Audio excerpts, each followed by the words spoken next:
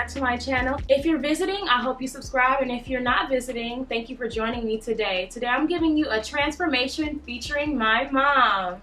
Hi everyone. We did something super simple just because she doesn't wear a lot of makeup and I still wanted her to look like herself. So what do you think, Mom? I love it. It feels natural, looks natural. It looks like, well, I can't say that I could do it, but it's something you could do quickly on, on me.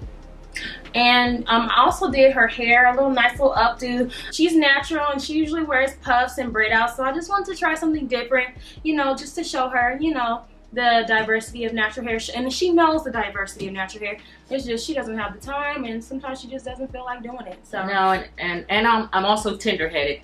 So she tender-headed, so every little thing hurts on her. So yeah, this was a struggle. She's very heavy-handed. So anyway, yeah. Before we get into this transformation, I want you to follow me on all my social media handles, right here, whatever bottom corner is going to be. Let's get started.